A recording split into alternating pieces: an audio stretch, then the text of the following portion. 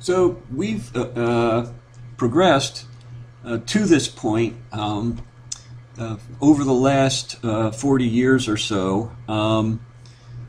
Originally, we were using online transaction processing systems, and we were just doing analysis on operational data.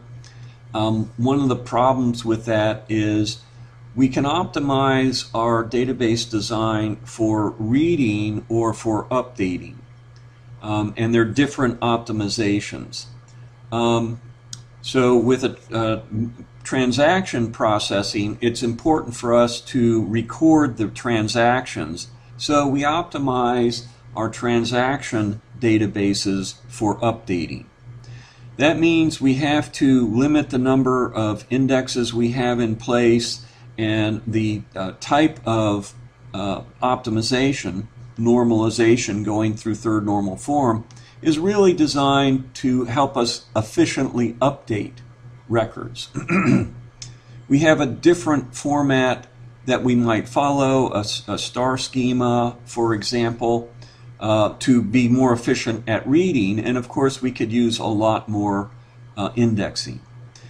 The first management aids were the managerial information systems, MIS, and that's where we were using operational data, and we actually did, because we realized we were repeating the same queries over and over again, we would typically have some mechanism in place that would let us pre-aggregate these more common queries on a periodic basis, so we wouldn't have to bog the machine down using them. Then we get into the decision support systems. That's where we use operational data with external data. So then we have to have a data extraction process and integration that populates the decision support system data store. And we have to run those extractions and integrations periodically to make sure we have the most current information. We used relational database management systems to store that information.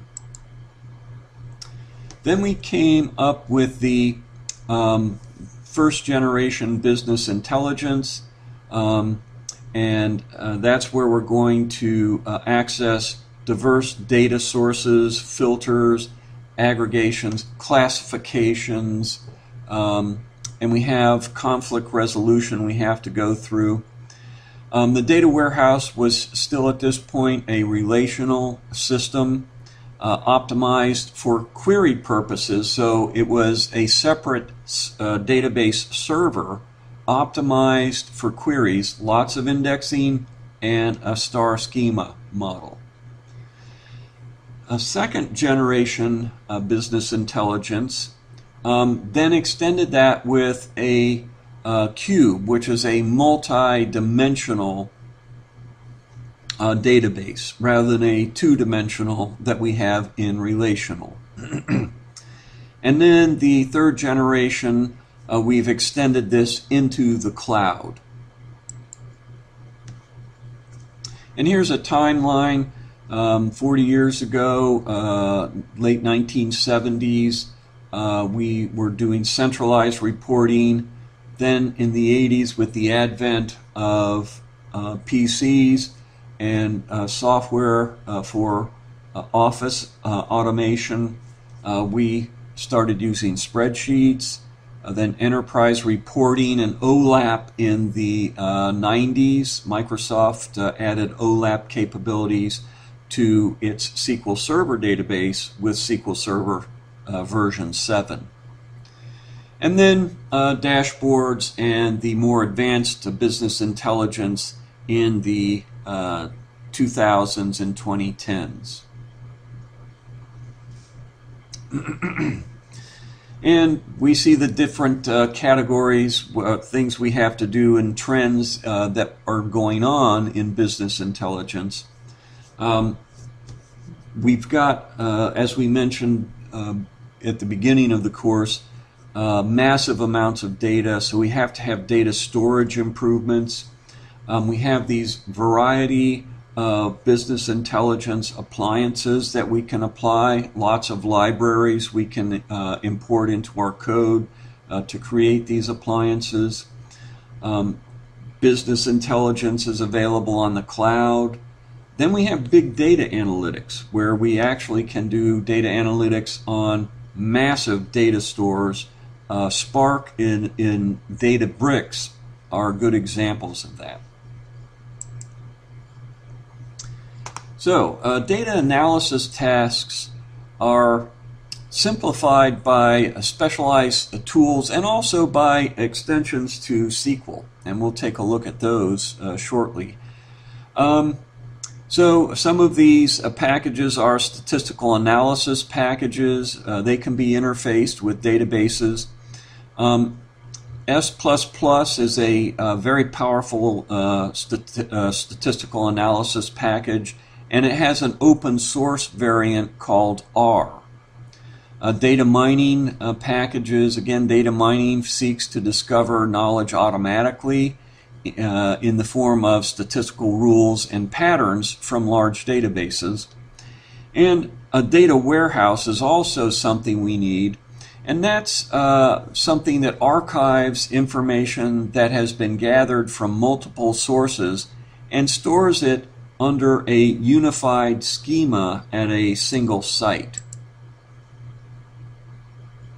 So, the data sources only store current data, not historical data. So what we want to do is store this information, whether it be in a relational database or a cube database.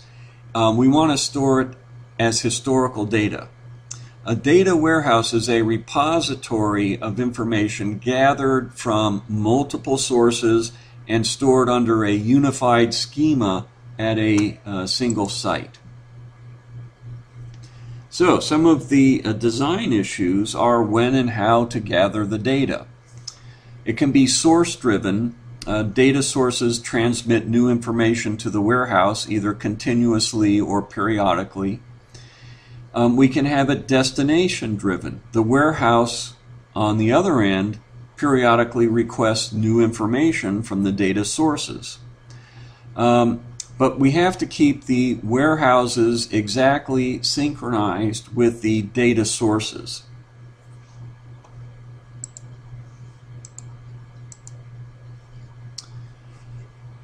So, some of the other things that are important: dimensionality. These are the categories we're going to use to start subtotaling our data.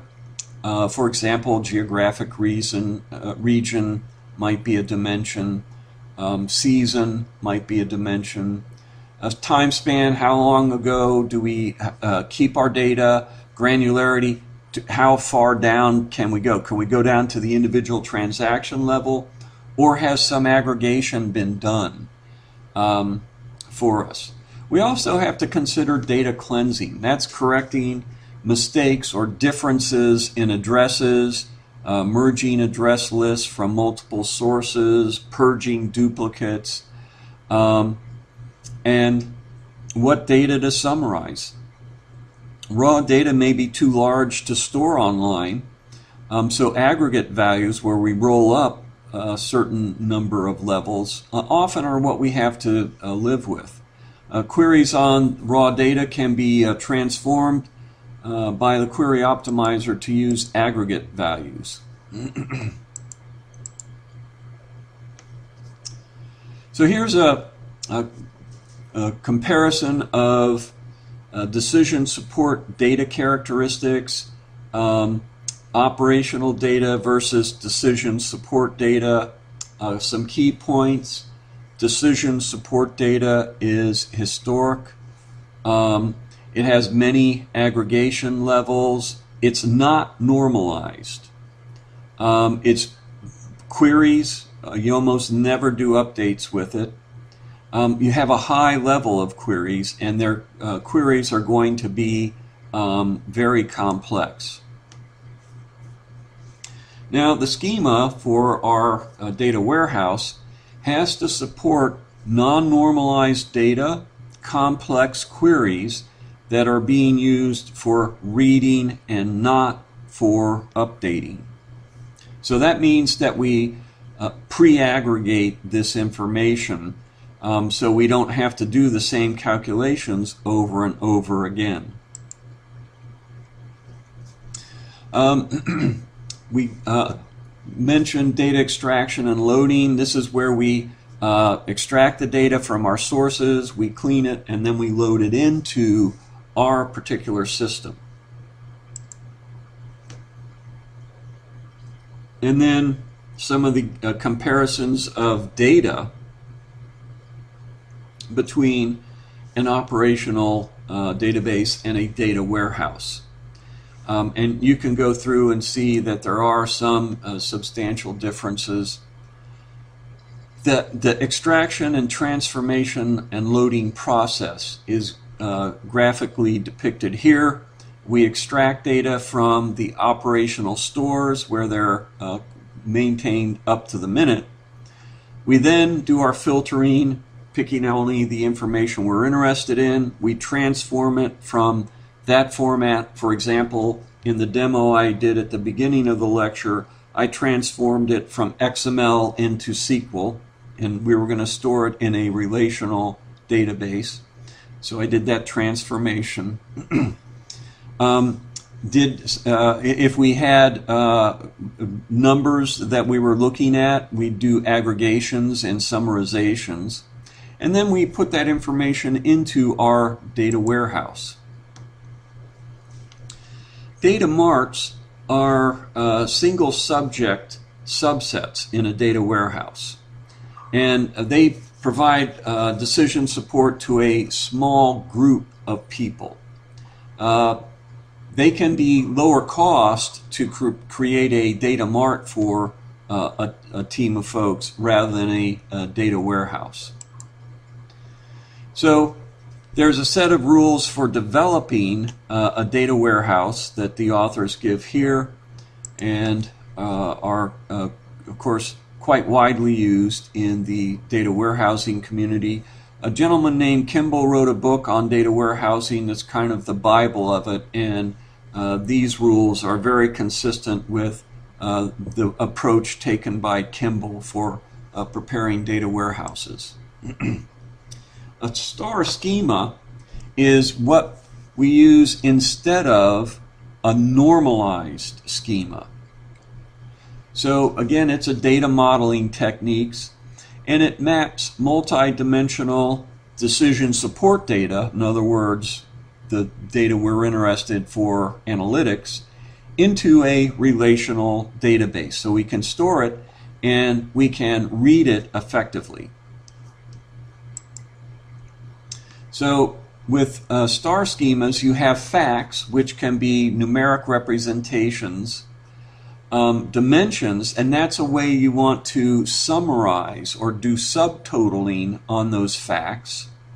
Attributes, they're what you use to search, filter, and classify. And then you have a hierarchy that shows that you can go from a low level to a higher level. So for example, you can go from sales by state to sales by region to sales by country.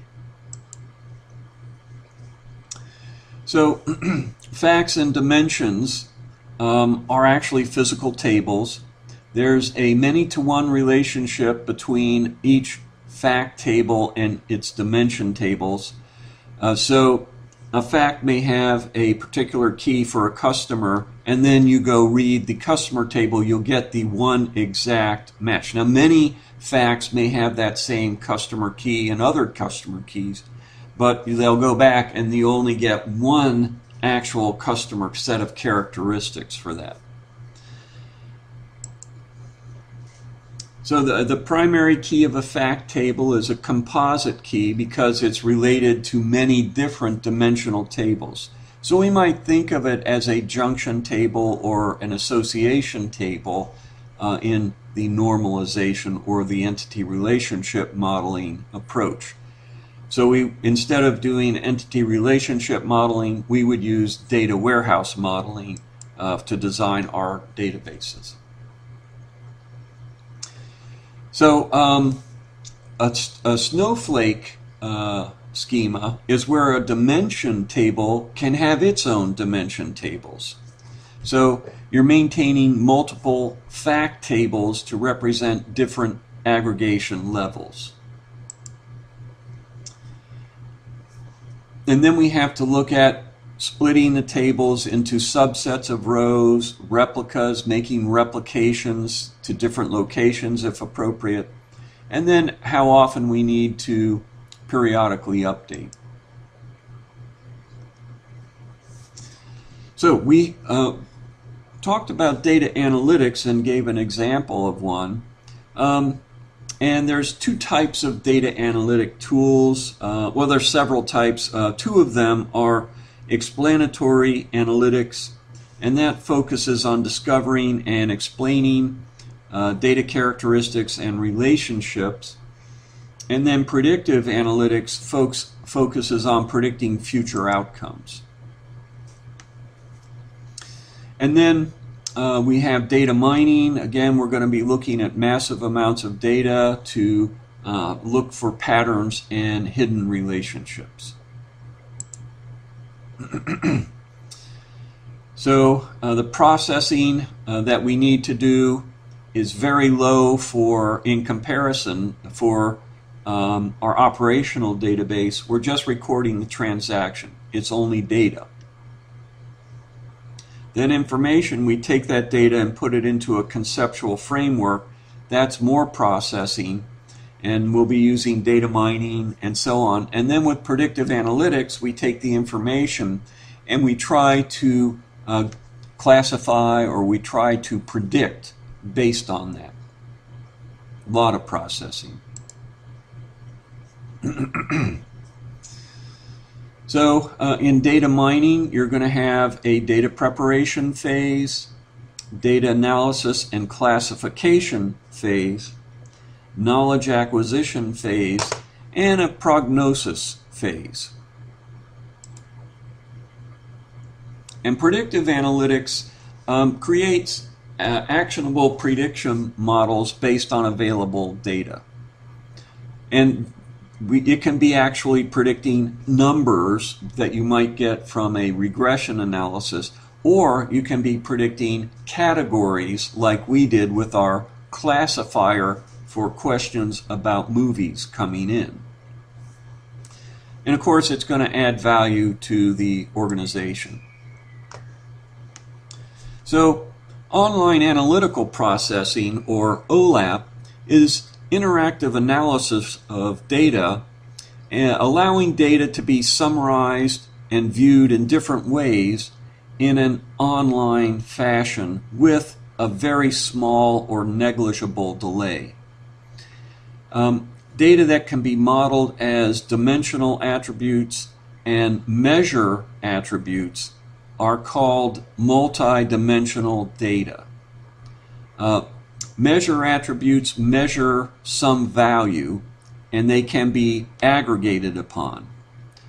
So for example, the attribute number in the sales relation. Dimensional attributes, on the other hand, define the dimensions or categories on which measures are subtotaled. So we're going to take those measures like sales, and we're going to want to subtotal them by some dimension. As I mentioned, geographic or seasonal and so on.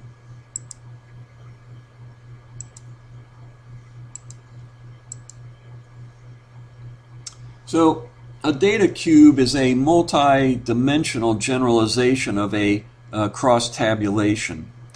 And it's going to be used for storing business intelligence information. And it's going to have the ability to do data aggregation, classification, computing functions, and so on. An Excel pivot table is a cross-tabulation. So cross-tabulation is also referred to as a pivot table, And basically you're doing subtotaling by some dimension. So values for one of the dimension attributes in a multi-dimensional database will form dimension 1 headers, let's say row headers in a 2-dimensional example. Values for another dimension attribute will form dimension 2 headers, say column attributes in a tabular dimension. Other dimension attributes are listed on top of those, and the values in individual cells are aggregates of the values of the subtotals for the dimensional attributes that we specify for each cell. We can also have a hierarchy on dimensional attributes, and that lets dimensions be viewed at different levels of detail. So for example, the date time can be used to aggregate by hour of the day, date, day of the week, month, quarter, or year. And crosstabs, another aspect with regards to multidimensionality, can be easily extended to deal with hierarchies, and you can drill down or roll up a hierarchy with that.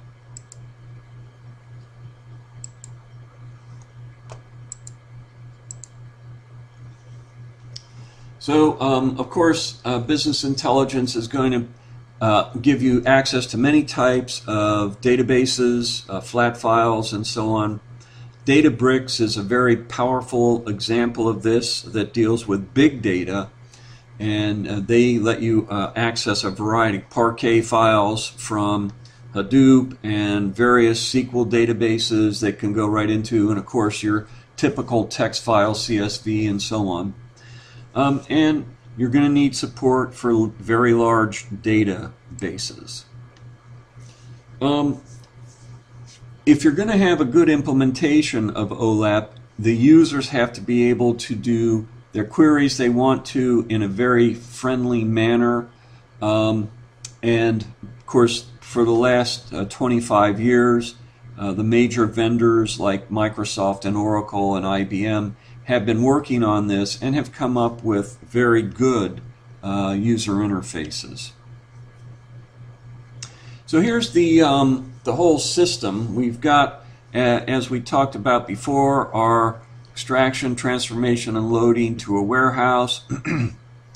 Then we have our analytical and data processing logic against that data warehouse. And then we have various plugins that we can use so that people can use an Excel type of format, Microsoft Access, and so on. So you've got a variety of front-end tools that people are familiar with, like spreadsheets or Access databases, that they can use to get in and look at the data. And here, instead of adding a lot of complexity to our warehouse, we create local marts that are of particular interest: customers, production, vendors, and so on.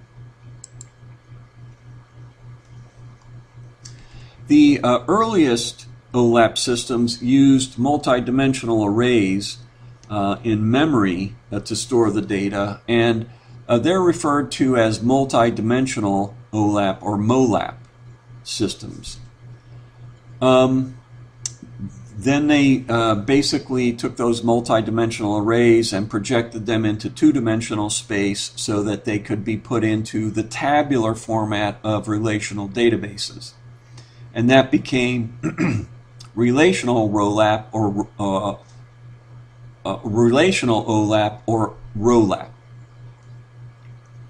And then finally, where you use both multidimensional and ROLAP, and that's hybrid OLAP or HOLAP. Data warehousing, the sources often store only current data, not historical data, so we need to keep time as a dimension in what we're doing. And corporate decision making requires a unified view of all organizational data, including this historical data. And our warehouse becomes this repository or archive of information gathered from multiple sources.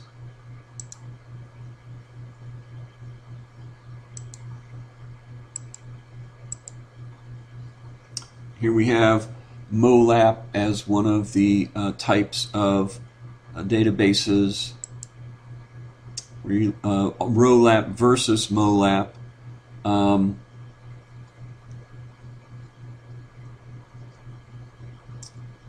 And then, of course, the advantages and disadvantages of those and why you might then want to use one or the other. Now, there's been some extensions to SQL. These are not available in SQLite. Obviously, going from a 6 gig database like Oracle or Microsoft SQL Server to a 500K database like SQLite, you don't have all of the more complex extensions like roll-ups and cubes. And these are ways that we can look at data and do aggregations on them. And it's very similar to what we do with group bys. And then we can also create a dynamic table that's a materialized view. In other words, it's a view, but we actually store records permanently in the database for the view, and we have to update that periodically. That's what we're looking at. With data warehouses, we're storing this massive amount of integrated data from multiple sources. Dimension values are stored along with the facts that we want to subtotal by. We use a star schema, and for more complicated structures we might use a snowflake schema. We use data mining to do predictions such as classification or regression, clustering, associations,